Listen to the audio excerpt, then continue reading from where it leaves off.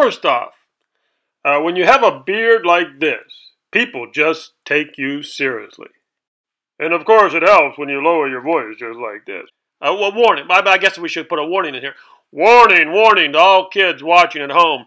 Raising into a multi-way pot with deuce 3 will only prolong your career at McDonald's. Seriously. I mean, really. I mean, just because you have a beard, you're a social media influencer, and have a blonde wife doesn't mean you're the next Stu Unger. What do we have here? Okay, so Johnny Vibes hits his miracle 3 on the river. He got a baby full house, and he bets $300 into a $455 pot because Mike Apostle checked the river. So now it's $755 in the pot, and Apostle re-raises to $990.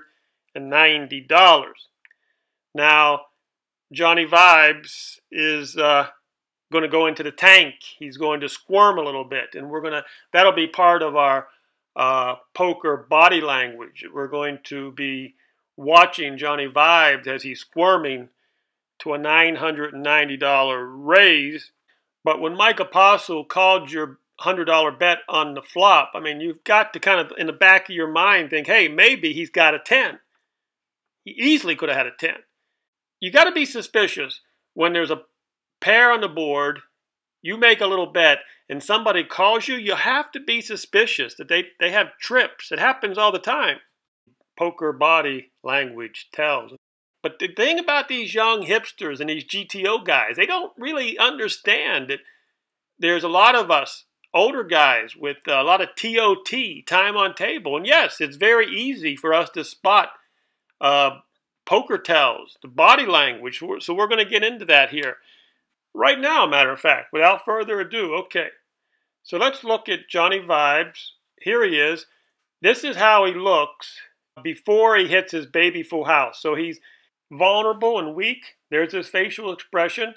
This is what he looks like before he hits his 3 on the river. And then all of a sudden, the 3 hits on the river. And here we go. Let's take a look at it real quickly. Pretty soon. Now the 3 hits on the river. Watch how his expression changes. See how the lip, now you can see his lip. He's going to slightly tilt. Okay, watch it again. This is before the 3 hits. Okay, then the 3 hits. You see his lip. He's more relaxed. He tilts the head. This is a big sign when players tilt their head. He looks over at your stack, and now the tilting of the head, look, he first looked at your stack, then he looks at you. He's figuring out how much am I going to bet. Again, watch it. Okay, this is his face. That was before the 3 hits. Now the 3 hits, he's more relaxed. He's tilting the head. He's trying to figure out how much am I going to take from you. And you see, the body language totally different. Now remember, he thinks he's ahead here. He hit that 3 on the river, and he thinks he's ahead. Go back and watch it again if you want to. I mean, basically what you're watching here is Johnny Vibes going from weak to strong. In his mind, that's a poker tell. And now we're going to look at him as he's squirming after he gets re-raised to $990. And now he's squirming, he's in the tank. And basically he fails here. He loses a big bet. He does not put his opponent on a 10.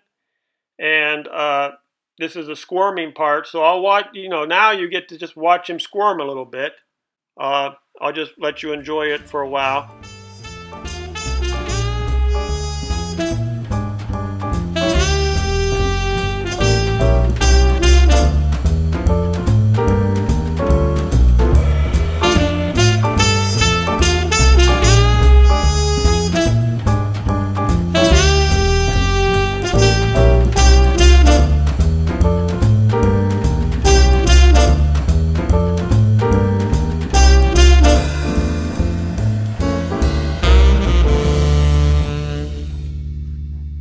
Okay, Apostle, I'll pay you off. I mean, $990 is nothing to me. I travel the world playing poker. Okay, what's the moral of the story here? Don't play shit cards. Unless you're running the table over. I mean, and no one is close to you in chip winnings. I mean, there's a difference when you're in 5th gear, you're running the table over.